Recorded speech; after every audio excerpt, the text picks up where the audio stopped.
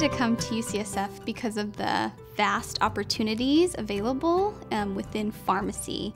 For me, the highlights definitely were, first of all, the faculty. There are some real great mentors here that we get to learn from as students, both in the lectures and then also in the clinics.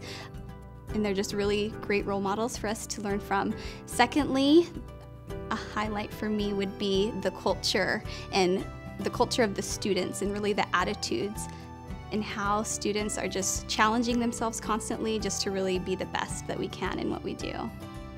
My plans for the future are to fortunately stay on for one more year with the pharmacy residency program here, and from there I'd like to go into possibly academia, do some research, and definitely practice in clinical pharmacy.